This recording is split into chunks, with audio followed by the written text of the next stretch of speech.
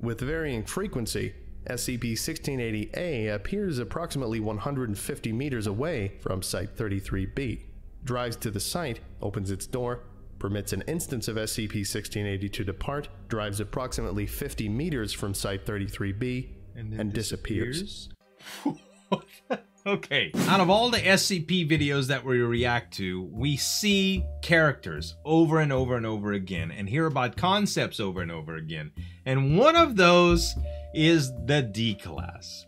It's the violent criminal that is being sentenced, somehow got put into the Foundation to be pretty much cannon fodder, to be used to fuel the experiments of the SCP Foundation, and the D-Class get abused.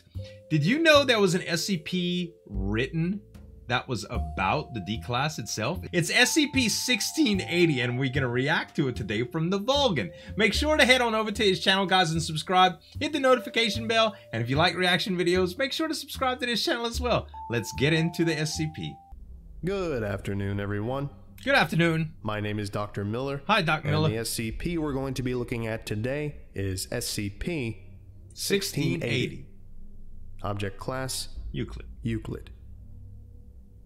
Special Containment Procedures.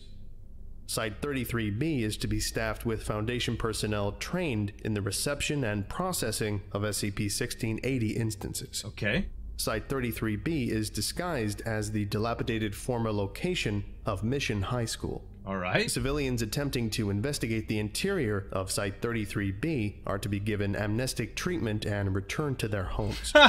Processing is to be followed by transport to Site-33, previously Site-38, for relocation as determined by Site-33B Command or the Department of Human Resources. Alrighty. Any individuals inquiring into the anomalous behavior of SCP-1680A are to be given amnestic treatment when possible. Alright. The Foundation is to attempt to acquire homes within line of sight of the route of SCP-1680A.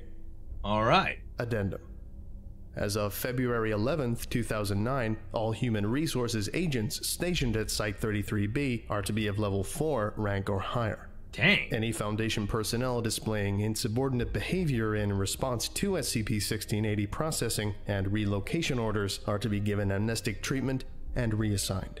Dang! So, this appears to have a big security clearance for one, as well as some stuff that goes on there that may be related to it being difficult to deal with these D-Class. You know, I always thought as D-Class of people that were just held and used, you know, but this seems a lot different. Description: SCP-1680 is a collection of identical humanoid entities, age estimated at 8 years. Okay. Instances of SCP-1680 are 137 centimeters in height and 38.5 kilograms in mass upon acquisition. 8-year-old humanoids. Because of their effectively identical nature, this document will discuss SCP-1680 as a collective unit. Right.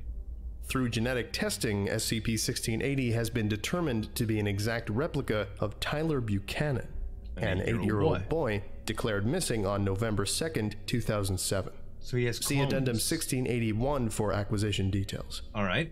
Each instance of SCP-1680 believes itself to be Tyler Buchanan and possesses identical memories up to the day of his disappearance. Genetic testing has concluded that each instance is genetically identical to one another and to the original Tyler Buchanan. Each instance of SCP-1680 demonstrates extreme emotional distress when exposed to other copies of SCP-1680. Well, wouldn't you be emotionally distressed if you met yourself somewhere and they were convinced that they were you? Like, I've seen some instances of people that looked like me before, and I've been told a number of times that I look like other people, but I've never met anybody that looked exactly like me. Tell you a weird little story though. I saw the spitting image of my grandfather on my mom's side in a truck one day in a local town that my grandfather and grandmother, before they passed away, used to live in. And I waved at him and he looked at me like I was crazy. I was a kid, you know. And I told Mom, that I saw him. I saw Papa. And she was like, he was driving a different truck, wasn't he? I was like, yeah. I was like, that's not his truck. So I told my Papa about it later, and he was like, no, that's got to be my twin. I was like, wait, you got a brother? He was like, no. It's somebody else in this town that looks exactly like me.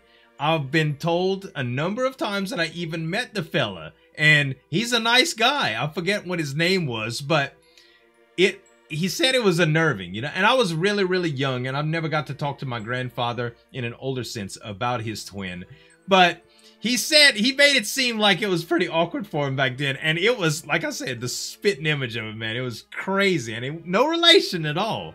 Nuts, bruh. SCP-1680A resembles a Type A chassis short school bus.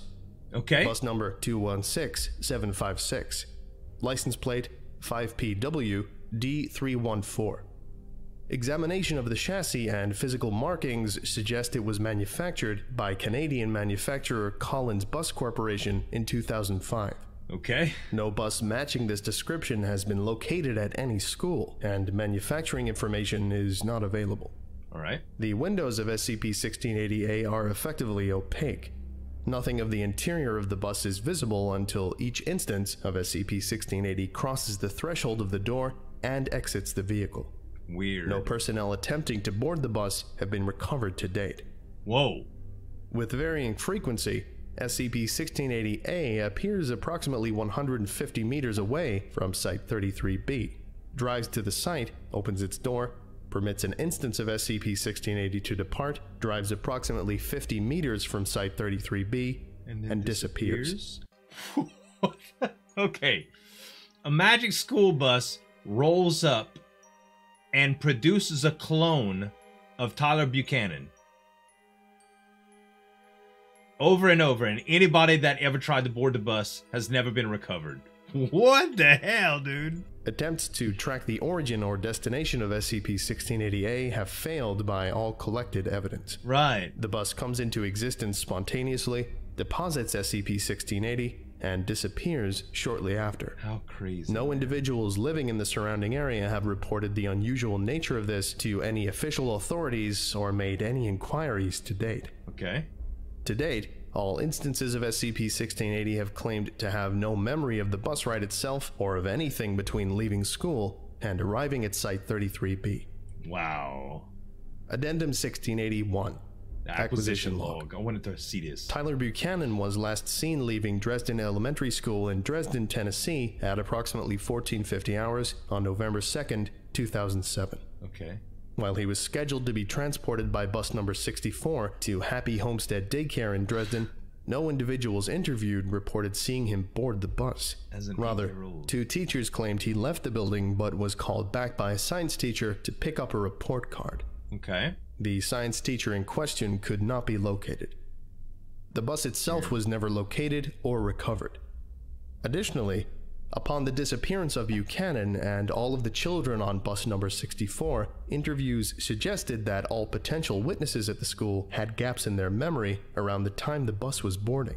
Wow. Shortly after the bus was reported missing, anomalous activity was reported from the school's science lab as well. Okay. A cover story reported bus number 64 and all children aboard, along with Tyler Buchanan, as the victims of a terrorist attack against a rural school. The first instance of SCP-1680 was recovered on November 2nd, 2007. The Foundation had received reports suggesting that Group of Interest Lambda 33, Mana Charitable Foundation, was maintaining a warehouse for collecting anomalous or potentially anomalous artifacts at the former site of Mission High School. Oh. Mobile Task Force Phi-22 was dispatched to investigate. Right. Upon securing and inspecting the area, and determining no Lambda 33 presence in the building, SCP-1680A made its first appearance at 1525 hours, depositing the first recovered instance of SCP-1680. Okay. The instance was presumed to be a non-anomalous child, transported to the nearest Foundation safe house and questioned. Okay. SCP-1681 was administered Class C amnestics and was about to be returned to his home using a cover story when SCP-1680A reappeared 6 hours later at the same location and deposited another instance of SCP-1680. God, Both dude. instances were detained while the Mobile Task Force requested further instructions. By this time, Foundation authorities had determined that an undetermined anomalous situation had occurred at Dresden Elementary School and that the then unclassified humanoid entities were to be detained until further notice. Right. Addendum 1680-2. Relevant Memoranda. Okay. 205 Command from Site-33 Command. Regarding SCP-1680, August 28, 2008. Attached is current documentation regarding SCP-1680. Okay. We are currently sitting on 2,410 instances of this phenomenon. Holy cow. We have most of them in chemical-induced comas spread around half a dozen different sites. The few that have died have been cremated to reduce storage space, but containment is becoming increasingly difficult in terms of simple quantity of contained instances. What the hell, dude? MJ. Note: no particular answer was given in response to this memorandum.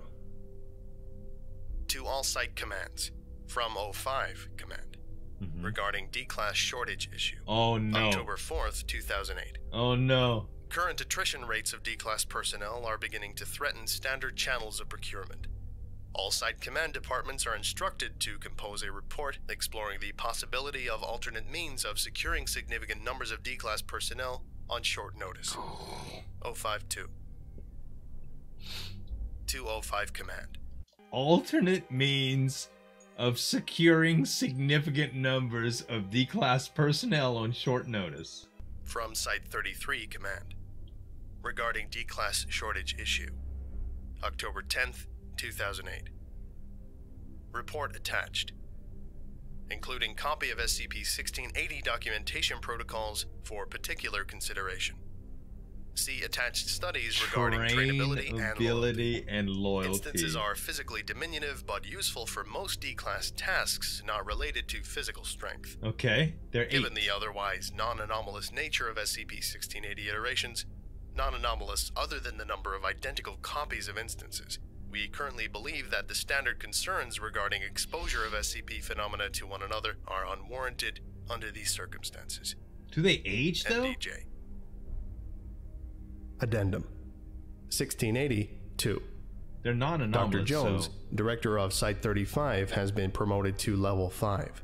Okay. Changes in training and orientation for SCP-1680 instances put into effect November 2nd, 2009. Yep. For more information regarding the anomalous event involving the school bus, please consult documentation for SCP-1480. For information regarding an additional anomalous event connected to SCP-1680, please consult documentation for SCP-1380. Guys, that's where all the D-Class come from! I think that about does it for today. Thank you all for listening, if indeed you still are, and you are all dismissed. What the heck, dude? That's where the D-Class are coming from. You know, having a limitless supply of people that you can't let go into the world because they could expose the anomalous nature of what they are and what happens. It would freak the world out, right? If we knew that there was this ghostly school bus that would drop off clones of kids over and over and over again. Information like that can't be let out. And they can't just house all of these things or mercilessly just kill them. May as well use them for experiments. Hot dang.